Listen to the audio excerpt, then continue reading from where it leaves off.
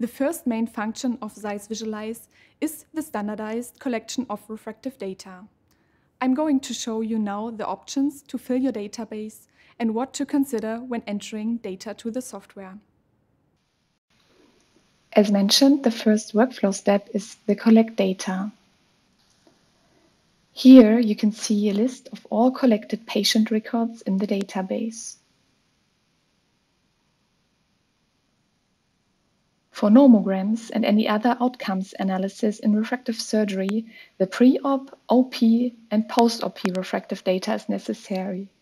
So this is what you can find here at the left-hand side.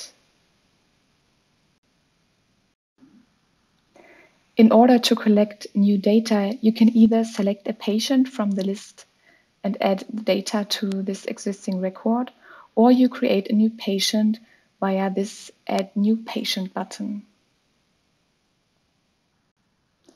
When you hit this button, you get a pop-up window. Here you can choose a unique patient ID and the date of birth.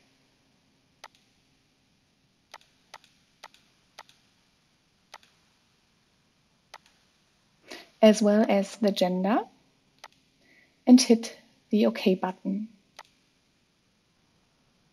Now this patient is automatically selected to collect now the patient information for the pre-op, OP, and post-OP assessments.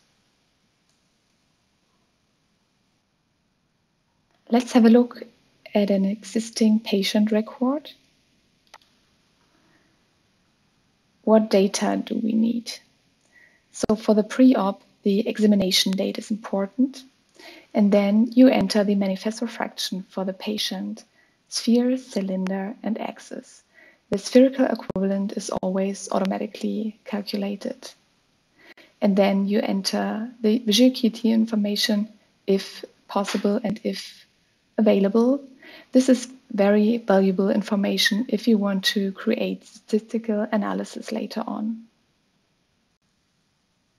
You will get drop-downs based on the selected visual acuity notation for uncorrected visual acuity and for the corrected visual acuity. Also, please have a look at the very bottom of the user interface, and the user will get some information on what is the needed information so that the user gets more guidance through the software. Next is the OP information. Here you need to enter the operation date, the surgeon's name to be able to filter by these later, the laser, as well as the treatment type.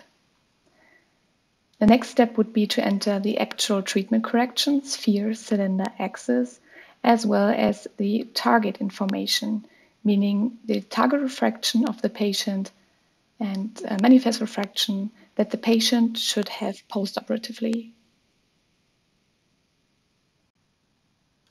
And the third part would be the post-op information.